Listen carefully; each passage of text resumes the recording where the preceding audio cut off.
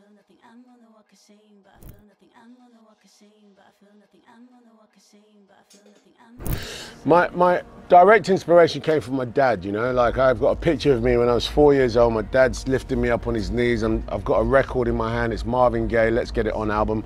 I'm trying to put it on the turntables. That's my dad. My dad had a huge collection of records, and his records were varied, you know. It went from country and western, bit of folk music, bit of African music, bit of reggae, bit of soul. So that's, I'd say, my old man.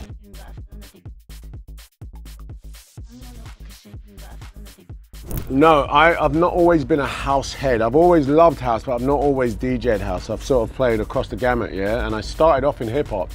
2 turntables and a microphone, that was me.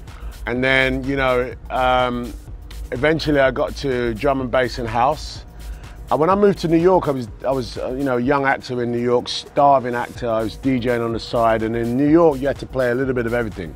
You get to a bar, they like hip hop, they like reggae, they want some house, want some salsa. And so I started to pick up the house bits then, and that was, you know, a good 25 years ago.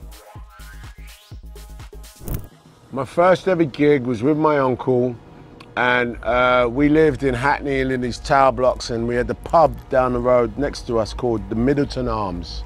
And my uncle used to DJ there on a Friday night. And on Friday after school, he'd say, "Come on, boy," and we'd go and plug it all in. My dad used to play pool in there. It was a community pub. But obviously around 9 o'clock now, the place is jumping. I'm supposed to be in bed and I'm in there DJing.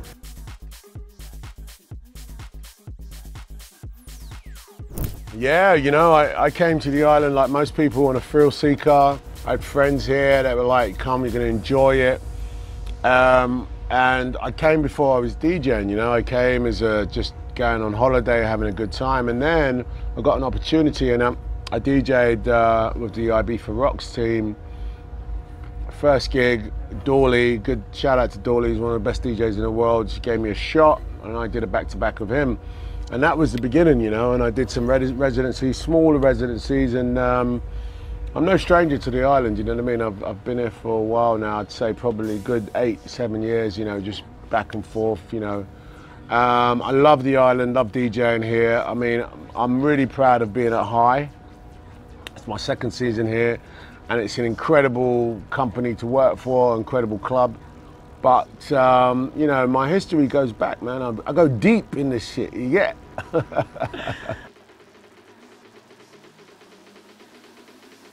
So last year, man, when I say last season I was here, you know, I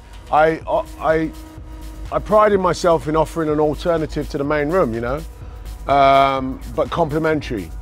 I play tech house, I like to get gnarly, but this year I'm actually getting a little bit more musical. I've been producing a lot more records, and a lot of my records have vocals in them, but I'm a bass head, you know what I mean? I've got to have my bass.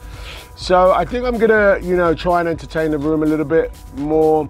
I've got the old drum pads out, I'm gonna be drumming again, and I'm gonna have some percussionists come through, might even expand to some vocalists. You know, just because I think people love the experience of seeing a DJ create live. If I could pull in the live elements that, you know, musicianships and vocals, maybe even another DJ doing acapellas, I might have the whole gamut, you know what I mean? And then the main room is going off, you know, like David's created a really beautiful room, the Future House set, and I think that's going to be great. So I'm in that. I love going to Formentera. Formentera is beautiful, you know, it's got this sort of like, there's a real magnetism, and like literally, scientifically, that part of the world has a very sort of high magnetic feel, more than most, and I love it there. Somehow I just feel very balanced there, very cool, very relaxed. It's beautiful, the sun is gorgeous there, the weather's great, and the people are great, so I love going to Formentera for sure.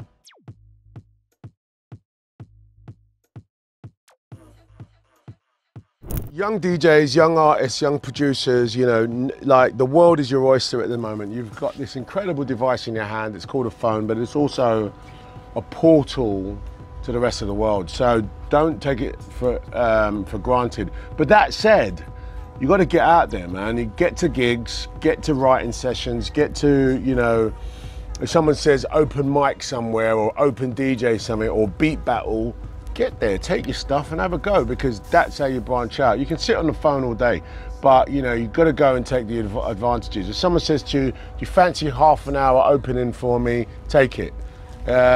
If they haven't asked you yet, go out there and force yourself in front of them. The guy that's opening up for me tonight, his name's Bluey. And honestly, I kid you not, I wouldn't know him if it wasn't for his tenacity. He's like in me emails every week, making tunes. I mean, he makes tunes all day long and then sends them out. And then eventually, David Guetta's gone, yeah, put him on, he's underneath me at high. So that's an example of your hard work. You can sit on the phone all day, social media, that's great, use it. But get out there, go to gigs, see other DJs, you know, definitely see other DJs, crates with mates. To be back in Ibiza this year means everything. You know why? Because for the last 2 or 3 years, we've all sort of gone through this cycle of not knowing what the hell is going to happen with our world. And we all know that Ibiza is a place to release and relax. So to be offered, you know, another residency to come back is everything. You know, of course, I make, you know, a really good living as an actor. I love it, but I love DJing and love being in this environment. So it means everything for me to be back. It's also just, you know, it's a real testament to, you know, the club culture. I love the club culture. I came up with it. You know, I don't care what you say. You know, people love phones and all of that, but you can't beat club culture. A lot of people cut their teeth in business, in friendships, got married, got kids from club culture. So to be back in it, it just feels very, very, very special.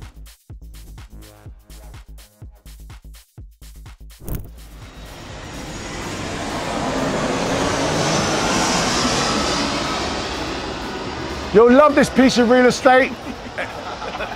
Just wait a second. It doesn't have.